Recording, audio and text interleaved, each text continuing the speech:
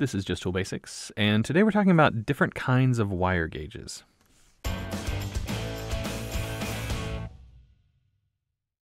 Hello everyone, welcome to Just Tool Basics. Today's topic is wire gauges. This is kind of a part 2, and really this video is all about making sure you buy the right thing, and the thing you mean to buy. Because while all of these things look like they're basically the same, and if you look at the markings, they'll talk about that they are wire gauges. However, these 5 wire gauges measure 4 different scales of wire gauge. And we're going to go into some nerdliness a bit and kind of go into the depth of the background of some of these wire gauges and what they're used for.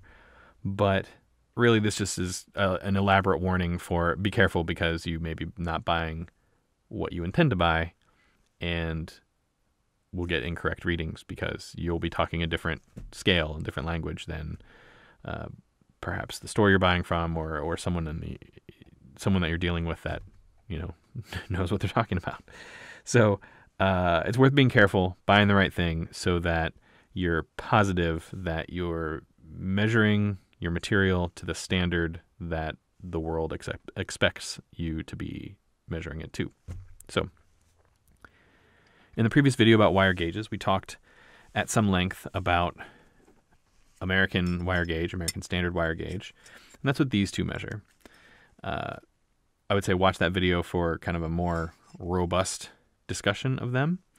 And very quickly, just so that, we are doing a quick throwback to how you use this thing, is the gauges are marked around the face. It goes from 0 around to 30, and then 31 through 36 is on these extension parts. On the back is a decimal representation of those same gauges, and all of these adhere to that system. It's just that the gauge numbers and the decimal numbers are not the same across them. This one is made from measuring non-ferrous solid wire, and the way that you figure that out is you're paying attention to the gap, not the round part, and you're just finding the slot that it fits into snugly. So this is 10 gauge wire, fits snugly into the 10 gauge. It does not fit into the 11 gauge, no matter how hard we try. Well, I guess I could try hard enough, it's just copper. And the 9 is too loose, so we can say that this is 10 gauge. So that's what these two are. This would be my most commonly used set of these things. And lastly, let's talk about the kind of the origin of these. I'll put this one down. Like I said, American Standard Wire Gauge, AWG, is the standard abbreviation. It was developed by Brown and Sharp, so it's also called the Brown and Sharp wire gauge. Developed back in 1857, and while it's designed for wire, people do use it for non-ferrous sheet and plate and things like that. However, officially, each of those things have their own gauge system, so be careful. I would say refer to make sure that your gauge is referring to the same set of decimals on the back, or correlating to the correct decimal. As I mentioned, this wheel is a 0 to 36, that is 0.325 inches, 325 thousandths, down to 5 thousandths, which is 0.005 right there. That's 36 gauge, this is 0 gauge. 325 is 0 gauge. Now, this wheel, the W&M standard, which is the Washburn and Moen standard, this is also called American Steel Wire Gauge, SWG. Also, Standard Wire Gauge, SWG, just to be extra confusing. Sometimes called the U.S. Steel Wire Gauge, but SWG is the common abbreviation of this. It can also be called a Roebling gauge, by the way, which I only found while researching this video, and I never heard it called that in real life, but, there you go. Now, this is for measuring steel wire and drill rods, and the drill measurement is the one that I use this for, is getting drill sizes. Now, this 0 gauge is 306.5 thousandths, or 3,065 10 thousandths if you want to say it weird, I guess. But 0.3065 down to its 36 gauge is 9 thousandths. Technically 89 ten thousandths, but whatever. 9 thousandths is close enough. And this one is marked 9 thousandths, even though, again, a little bit of rounding.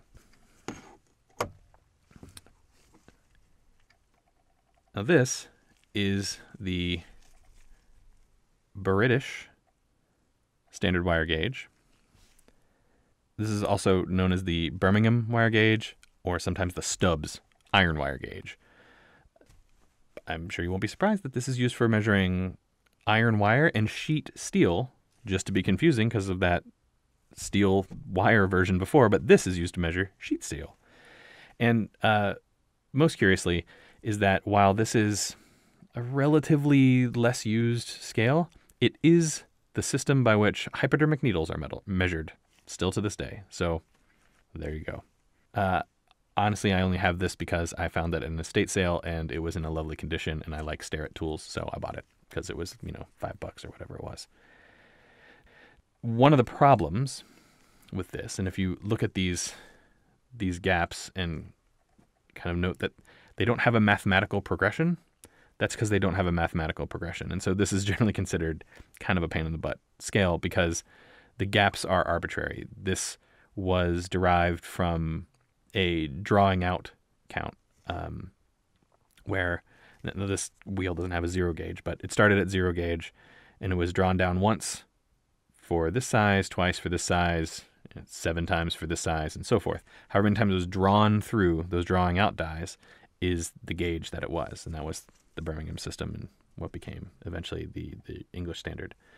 Now, not being mathematically derived is obviously going to be a pain in the butt for some people, and that's why it has become a relatively obsolete standard. Now, the last wire gauge wheel that I have here, now this I don't like. I bought this wheel because I was trying to find a economical option. Not that these are terribly expensive. I mean, this is $20. However, the Starrett versions are more expensive, which is typical of Starrett, made in the USA, all sorts of loveliness there. But, this was $8 or $9. And I ordered it because it was advertised as an SWG gauge, which I figured I could use for, measuring wire, things like that. And that way I don't have to bang up the Starrett version. And when it arrived, and notably they don't give a good display of how this is laid out. So I just ordered it because, I figured it would be worth having, even if it was, a relatively low quality. It's decent quality. I mean, similar thickness. It feels nice, has good heft. These things, the numbers seem engraved nicely on both sides. The problem is I couldn't figure out what scale it was. This starts at 312.5 thousandths and goes down to 7 thousandths. I don't know what scale that is. And so I've ended up just kind of scrolling through various scales of different materials, and I figured out that this thing, despite it being labeled as a standard wire gauge, SWG, it said it multiple times in the description, this thing is stainless steel sheet material gauges. Like, how useful is that as a garbage thing? And it makes no sense. And this is a terrible format for that. Like, normally with sheet material, it's like a little card with notches in it because it's much more convenient. It doesn't get stuck in your pocket. Like, this thing is a spiky, pain in the butt thing. It goes fine in a tool belt, but it's not what you want to carry around dealing with metal and things, stabbing yourself in the hip. Anyway, so you got to be careful because these things they have very deceptive descriptions, and it's just unfortunate. So don't buy this thing. It's a terrible idea. Make sure if you're buying it, I mean, again, commonly AWG, make sure it's from 325 thousandths down to 5 thousandths. That is the scale you want. And I will have a link to this one, which, like I said, is, well, it's a screen printed. They seem nice and bold. I mean, maybe they're engraved slightly. Actually, yeah, there's a little bit of texture here. So yeah, they're engraved. A little bit shallow, but still plenty good unless you're sanding it or something. It'll last for a long time. It's a little less heft than this. It's a little thinner and all that, but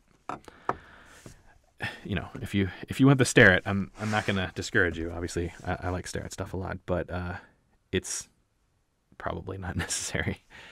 Anyway, I think that's all we have. Be careful with your purchases.